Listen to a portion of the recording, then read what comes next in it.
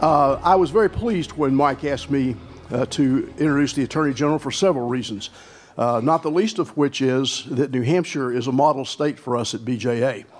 New Hampshire, through their hard work and the work of Commissioner Bill Wren and the folks there, were one of the recipients of our first second chance grants in 2009, and there were only 15 of those grants awarded, and so that was an extreme compliment to New Hampshire.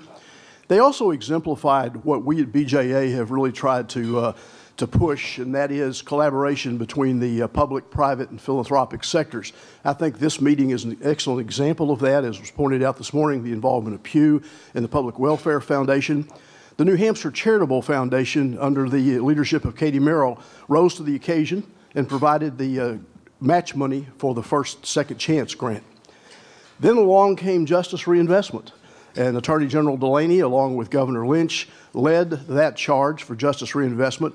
And New Hampshire was successful in passing Senate Bill 500, I believe it was, about 18 months ago. And one of the last trips that I took until our travel money ran out, I had the privilege of going to New Hampshire and being there when Governor Lynch signed Senate Bill 500 in New Hampshire. And Attorney General Delaney was sort of my host there and took me under his wing, got to know him at that particular time. So I just want to say how proud we are at BJA of the work that is continuing in New Hampshire. They also got another second chance grant. I believe it was for either co-occurring or family-based. I should know that, but I didn't do my homework. So we're really happy to have Attorney General Mike Delaney with us. General Delaney was appointed to serve as Attorney General of New Hampshire by Governor John Lynch in August of 2009. He joined the Attorney General's office in 1999 as a prosecutor. In 2003, he was appointed Chief of the Homicide Prosecution Unit, responsible for the supervision of all homicide investigations and prosecutions in the state. General Delaney holds many leadership positions to advance New Hampshire's criminal justice and law enforcement priorities, including Chair of the Governor's Commission on Domestic and Sexual Violence, the New Hampshire Interbranch Criminal and Juvenile Justice Council, and the Justice Reinvestment Leadership Group on the corrections team. So we're very pleased to have Attorney General Michael Delaney to speak to us now. Gary, thank you for that introduction, and thank you for everything that BJA and all of our partners have done to advance these initiatives in New Hampshire. It's great to be here with all of you in Washington, D.C. today. I want to start by talking a little bit about New Hampshire. Some of you may be aware that in New Hampshire we have the largest, the most significant, and one of the oldest reentry and anti-recidivism programs in the United States, and it's playing out on the national front right now. We call it the first in the nation New Hampshire presidential primary. And it's going to occur in 4 weeks.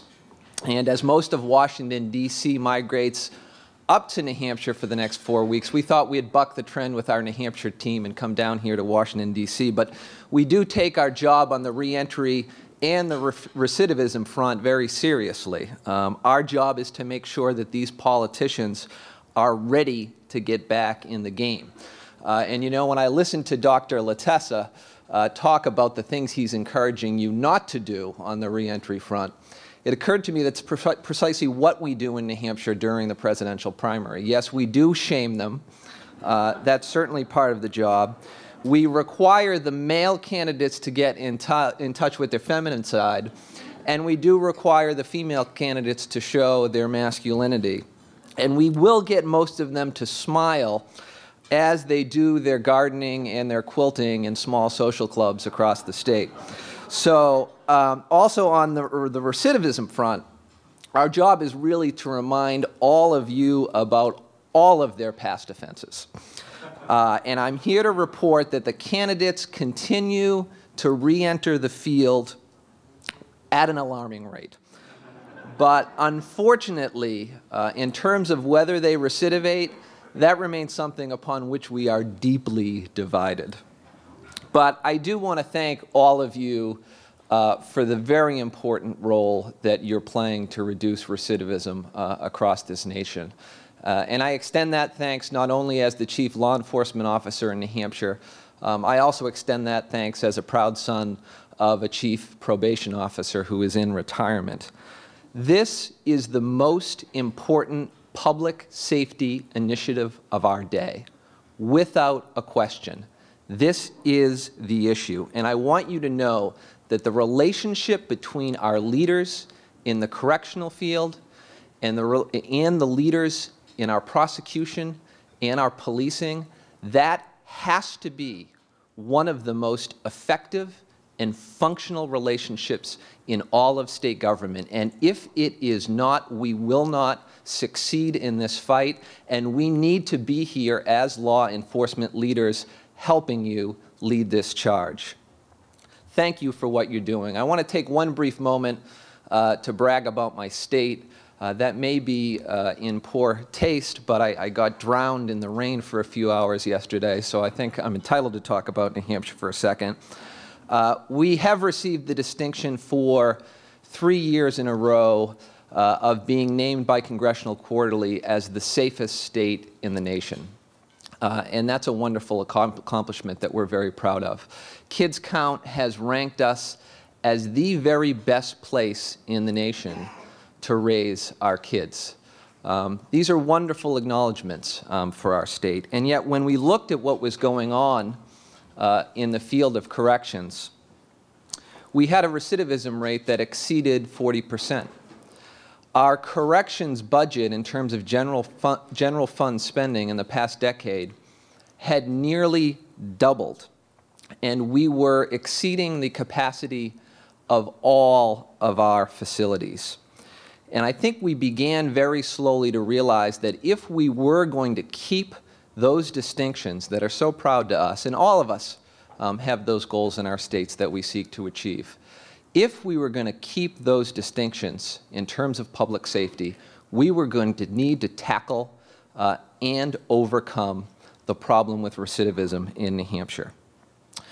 And when we talk about those distinctions in terms of being the safest state in the nation, a lot of times we end up talking about changes that have occurred in connection with policing strategies that were in the state. As everyone here knows, crime rates are at historic lows.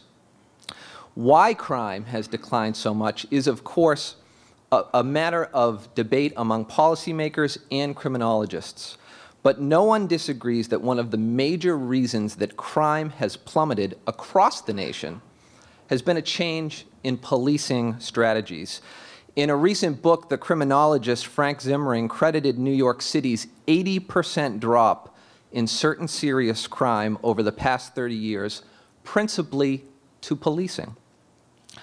You know, it wasn't that long ago that police chiefs considered their primary responsibility to be responding to calls for service, apprehending people who committed crimes.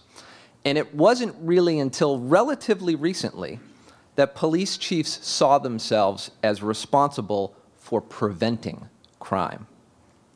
Now that brings with it a certain degree of uneasiness that is understandable. Police executives are understandably uneasy about being held accountable for increases and decreases in crime, as these trends are affected by so many factors that are well beyond their control. But at the same time, they recognize that resisting the responsibility for preventing crime is not an option in today's world. Today, for most big cities, one of the most important things that any mayor will do is make that decision about who he is hiring to be his or her police chief. And they see that person as leading the city's fight against crime. The transformation that has occurred in policing, where law enforcement executives have used a growing body of research, draw routinely on data, and rely on close working partnerships with the community to prevent crime, struck us not so unsimilar to the conversation we're having today about what is occurring in the field of corrections. How this renaissance in policing occurred is a history of which many of us may be unfamiliar. But it began precisely in what seemed to be the field's darkest hour, when cities were flirting with bankruptcy, crime was rampant, and the issue routinely showed up in polls as one of the voters' biggest concerns. All of us in this room can take inspiration from the experiences in policing and apply them to the field of corrections as we talk about accountability for outcomes once thought outside the scope of and beyond the reach of corrections. It is not. Here to tell us about this transformation in policing and what corrections administrators can learn from is Darrel Stephens. Mr. Stephens is one of the most respected voices in law enforcement. He was at the center of the conversation among police executives in the 1980s and the 1990s that ushered in this golden era of policing. Darrel is the executive director of the Major Cities Chief Association. MCC is a professional association of chiefs and sheriffs representing the largest cities in the United States and Canada. MCC membership comprises chiefs and sheriffs of the 63 largest law enforcement agencies in the United States and the 7 largest in Canada. Before joining MCC, Mr. Stephens was the chief of police in Charlotte, North Carolina for many years, and prior to that, he was the executive director of Police Executive Research Forum. We are delighted to have him here to share his experiences with us, and I ask you to join me in extending him a warm welcome. Thank you very much.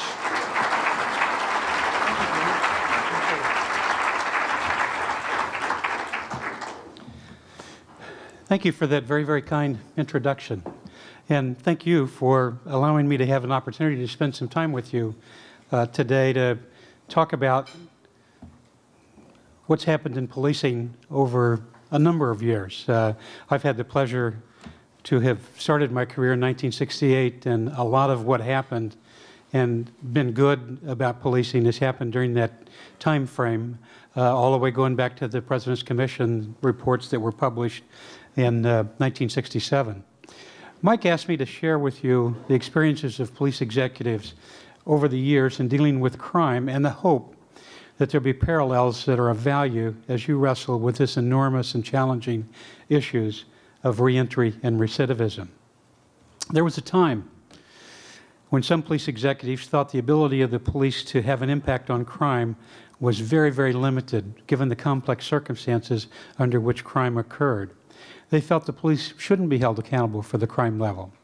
They thought that what we should be held accountable for was the things that we attempted to do, our programs, our initiatives, and the work that we put into trying to solve and resolve crime problems, but not really held accountable for those numbers. There were many others that believed that our primary strategies of preventive patrol, rapid response to calls for service, and follow-up investigations with a focus on arrest and prosecution were solid and the most effective ways to deal with crime. To effectively deal with crime, we thought all we needed was more cops, more prosecutors, longer sentences, and enough beds to house them. Most were shocked to learn from the research conducted in the 70s that these bedrock strategies did not have the impact that we thought it did. Preventive patrol did not seem to make much of a difference. Rapid response mattered in only a small percentage of the crime calls that were made to the police. The greatest indicator of whether a crime would be solved was not the work of the detectives. It was what patrol officers did when they responded to that initial call, whether they identified that solvability factor that helped make a difference in whether crimes would be solved. That research shocked us, but it was followed by a series of other studies that had an impact on policing. We looked at career criminals, domestic violence, hotspots, 2-officer cars, field interviews, repeat calls, and other areas that formed a basis for enormous frustration among police chiefs all across America. It was not clear from this research what should be done. We were learning a lot about what didn't work, but not much about what did work. Except for a brief period in the early 1980s, 81, 82 or so, crime continued its steady march upward.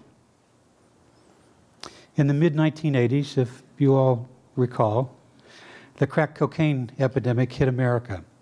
Homicides increased to almost 25,000 a year in 1992, compared with just under 15,000 in 2010. During the 1980s and 1990s, there were several things going on. First, it became very clear to many that we were not at all connected with our community in a meaningful way. And this was particularly true with our minority communities. Our high-poverty African-American neighborhoods were being ravaged by the violence associated with the street drug trade and the property crime committed by those who could not pay for their addiction in any other way. Folks in these neighborhoods did not believe that the police cared much about them. In some communities, the police were making hundreds of arrests, sweeping those drug-infested areas, but making little contribution to resolving the problems, and I would argue that probably made things worse. Second, the environment of frustration, rising crime, and limited resources spawned a new group of police executive leaders, many of those with bachelor's and master's degrees that they earned with the support of the LEAP program that came from those old LEAA days. These folks were dedicated to changing policing. They were influenced by this research that didn't exactly give them clear direction on what to go, but it gave them some clear sense of what wasn't having the impact. People like Herman Goldstein, the father of problem-oriented policing, George Kelling, that examined preventive patrol and its impact, Mark Moore, who led the Harvard executive sessions, Bob Trajanowicz, who was an advocate of foot patrol and engaging the communities, John Eck, who worked very hard for a number of years in helping police departments adopt the problem-oriented policing strategy, Steve Mostrovsky, Bob Wasserman, Larry Sherman, who did the domestic violence research and was a strong advocate for randomized research in policing. They challenged police executives at the time, but they understood the complexity of what we were wrestling with, and they supported them in trying to help make a difference. Some of these leaders, like David Cooper, some of these folks you may not know, they didn't come from all the big cities in America. They came from cities of all sizes. David Cooper was the longtime police chief in Madison, Wisconsin, but questioned everything. In fact, there, at one point in the late 80s, his police officers had all bought these T-shirts, and on the back of them were about 50 ideas that were tried, and they said, "I survived David Cooper," and they listed all these things that he had tried to do in their community. Lee Brown, an effective executive in a number of areas. Neil Behan from both New York and Baltimore County. Jerry Sanders, San Diego, who later became the mayor. Hubert Williams, Jerry Williams, later Harold Hurt, Betsy Watson, Gil Kurlikowski, who is now our head of the Office of National Drug Control Policy, Chuck Ramsey in Philadelphia, and of course Bill Bratton, and others were trying to use this research as a basis for implementing new ideas. At any given time, these folks, that group has never been terribly large, 25 or 30, and they did change over time. This morning when you said corrections directors lasted about 2.5 years, I was a little bit surprised that police chiefs are worn out in about 3 or 4 and shifted to the side, so you guys are going quicker than we are. But the numbers were not terribly big, but they did have some things in common, and I think those things are important. They had a belief that the police could, in fact, have an impact on crime with the right strategies, the right understanding, and the right partnerships. They had a willingness to be held accountable for their work and the work of the people within their organizations. They were ready to accept the risks, and there are plenty of risks, to move forward, move policing and their organizations forward. They were incredibly passionate about their work. One of the strengths of the Police Executive Research Forum over the years has been to bring people together and to debate and argue and exchange ideas. And those were some of the most stimulating conversations that I had ever had the opportunity to participate in. And It wasn't agreement. The thing that people agreed on was that we had to find a way to police our communities and America more effectively. Spirited, engaging debate. They were visible leaders in their organizations and their community. They were willing to challenge people in their organization to do better, challenge people to try new things because the things that we had been doing before weren't having the impact. They were willing to challenge the political leadership, those very people that appointed them to their positions, and they were willing to challenge their communities. Most communities in America then, and I dare say many of them today, would say really the best solution to the crime is what a lot of police executives thought: more cops, more prison beds, putting them away. These leaders understood the importance of balancing the needs of their community, their organizations, and the people that worked in their organizations in whatever decisions that they had to make. And to a person, they embodied that first principle of Tom Peters' widely read book, In Search of Excellence, A Bias for Action. So what did they do? With the bias for action, they did a lot of things.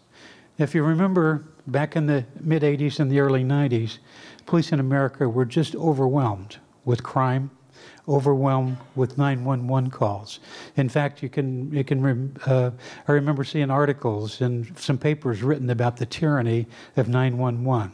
So in order to move the police from a position of reacting to incidents and focusing on prevention and problem solving, they had to manage things better. And managing things better meant effective resource allocation, scheduling of personnel. You could no longer say that you had 3 shifts that you had to staff and just divide by 3 and you were done. It was a lot more complicated than that. Holding commanders and officers responsible for specific geographic areas. Managing workload, so officers would have the time to engage in problem-solving partnerships with their community. Using case management techniques and solvability factors to improve the detective productivity. Focusing on the repeat offender. Making use of technology to create systems that could improve officer productivity while providing information for solving crime, identifying problems, and improving deployment decisions.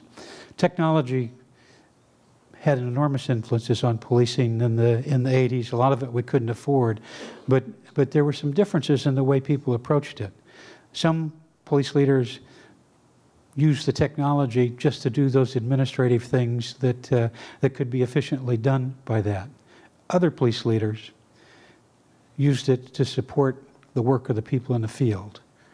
And their whole focus was to try to make people in the field more productive. And the technology was oriented that way. 2 different thoughts about how you use it. They created an analysis capacity to support officers in the field as well as management. Everything that they did was done with a view towards impacting the work of people that did on the field. And that's not always what policing was about. In fact, one of the things that Herman Goldstein, in his work over the years, used to admonish us about was doing things that had some connection to the work we did in the field. Police departments were famous for focusing inwards. Thousands of policies, but how did those policies affect people in the field? Training, a lot of training. What was the focus of it? How did it relate to making officers more productive and effective in the field? The work on improving the management of police agencies positioned them to move forward with community and problem-oriented policing. Problem-oriented policing and community policing in the 1980s and 90s offered great promise to change the way that we police America. Those were the big ideas. And it was this small group of leaders that were powerful advocates of change, that were doing things in their own departments and encouraging others to do, that was making a difference. They differed, those ideas differed from our traditional policing in a number of ways. Community engagement was one of them. The police began working with neighborhood leaders as true partners. Everybody's heard police talk about eyes and ears of people. Your job was to be the eyes and ears, pay for the operation.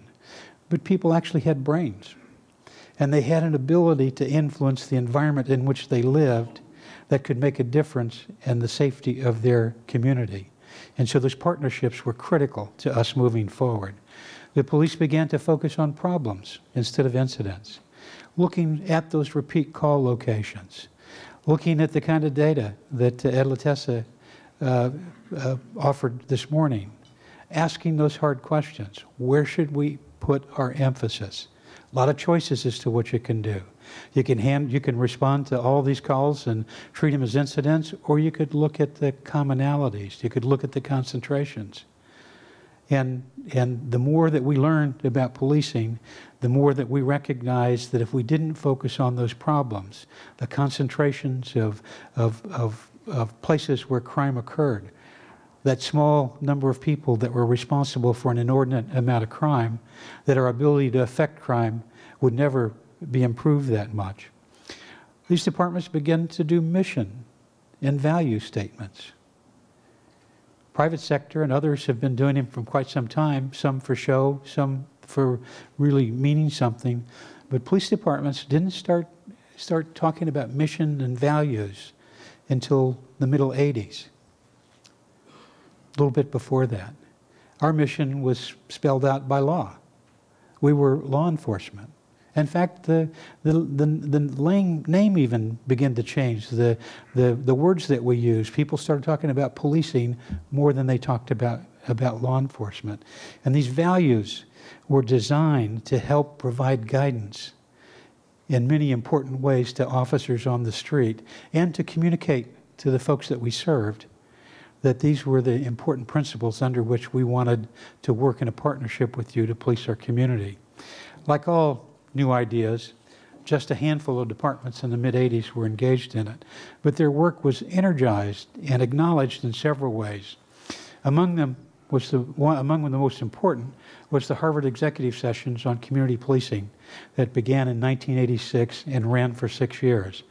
That session, which I was very privileged to be a part of, actually the Attorney General, Ed Meese, participated in those, was an active participant. About 30, 35 people sat around the table for a couple of days every few months to talk about these tough issues and what we should be doing about it. Very engaged member. And he actually authored one of the papers that was published of those by that session, a paper that looked at the role of the police officer and used this analogy of a police officer being compared to a fighter pilot. Not somebody that was just a private in a military organization, but somebody that had discretion, responsibility, authority to do things. The executive session members produced 17 papers that were widely disseminated and read throughout America on policing. These papers focus on strategy, accountability, police impact on crime, change, values, implementing community policing, the very, very tough and continue to be challenging issue of race, the role of the police officer, and many, many other areas. These papers and the conversations that took place in that executive session lent considerable legitimacy to the idea that we could make our community safer by focusing on problems in a partnership with the people that we served. At the same time, these leaders were engaged in national legislative issues. A steering committee that was formed that included all of the national police executive associations and almost all of the unions. Never happened before, and when it went away, it's never come back since. On areas where there's a consensus, there was spoke as one voice, a terribly powerful voice, because there's not many times that all those groups agreed on what we should be doing. National gun policy was an area where this fragile coalition agreed on several things. The Brady Bill, getting rid of assault weapons, were two of them. There was considerable visibility, and the voice of police continued to grow and develop in their influence on crime control issues. That voice was critical in the adoption of the massive Crime Control Act of 1994. It did many things, including the creation of the Office of Community-Oriented Policing Services with the goal of putting 100,000 police officers on the street. Almost $9 billion was invested in policing between 1995, when the first money became available, and 2000 for community policing. From my perspective, it wasn't that 100,000 police officers that made the most important contribution out of that Crime Control Act. It was the national emphasis on crime and policing over an extended period of time that advocated an approach to policing that was beginning to show promise. A lot of people point to the number of police officers, and it did help some communities. There's no question about that. It helped get them beyond the hurdle that we didn't have enough people to do this. But in my mind, the important part was this political sense all across the country that this was a good thing. Even if some of our political leaders and neighborhood folks and even some of our police agencies didn't have a clear understanding of what community policing and problem solving was, most people thought that it was a good thing and it was something that was worth trying, and people did with that support. In addition, the COPS office provided that much needed boost in technological support to local government. We knew the importance of technology. We knew that it could make a difference if we were able to access it in the way that the private sectors and others were. We just couldn't afford it. We couldn't convince our local funders and local political structure that technology is something that would help move us forward. The national emphasis on crime, policing, community policing, problem solving was a breeding ground for new ideas, improved accountability, and better results. One of the leaders that I mentioned earlier, Bill Bratton, brought his energy, his ideas, and commitment for improving policing to the biggest stage in America, the NYPD, in 1994. He brought with him those ideas that had tested in the subway systems of New York City and became known throughout the world as CompStat.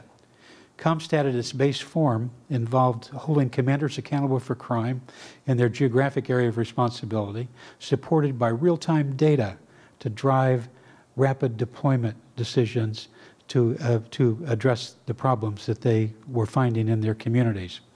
He argued that cops mattered, that they can have an impact on crime, and demonstrated that in New York City and later in Los Angeles, with a much lower level of resources than he had available to him in New York. In Los Angeles, it seemed that those officers on the street were much more engaged with the community and problem solving than they were in that initial implementation in New York City. Policing and police leaders have continued to evolve. New strategies, intelligence-led policing, place-based policing, evidence and predictive policing are all ideas that people are beginning to test and have tested in the field. Police have taken on new responsibilities of homeland security and are trying to sort out the impacts of the social media, the Occupy groups that cities across America are wrestling with right now, and the growing problems with cybercrime, which we have yet to get a handle on. The most significant challenge today, though, and it's been mentioned here before, I believe it's going to be with us for some time in the future, are those shrinking budgets at the state and local level. Most of our large cities in America have experienced flat or reduced budgets for the past 4 or 5 years.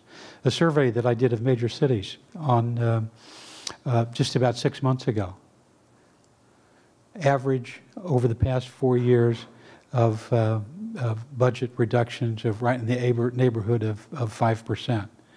We've seen significant numbers of police officers laid off, 20 to 30% in some communities. Oakland, California went from 800 to 600 police officers, and they're going lower as we look out towards the future. Sacramento, California has gone from 1,200 officers down to 900, and they're looking at losing another 100. Tulsa, Oklahoma lost 135 officers. Camden, New Jersey lost half of their officers. So most of our cities have experienced these difficult challenges. The result? Retrenching. moving back to those core functions, responding to what are thought to be the most important calls for service, an incremental dismantling of the things that have had positive impacts over the years. So what are the big ideas today? What are the ones that's going to help us face the realities of the world? What are the leaders? Where are the leaders that can see that silver lining in the clouds hanging over us and fashion new partnerships and develop new approaches to community safety to help us enhance our effectiveness? I think some of those ideas are being talked about today in this forum, and some of those partnerships will help us deal with those problems moving forward. I believe that those ideas are out there, and that there's opportunities in our fiscal environment to make some major changes in the way we do business that will help lay the groundwork for others, much in the same way that people did 15, 20, and 30 years ago. Thank you for having the chance to share some time with you.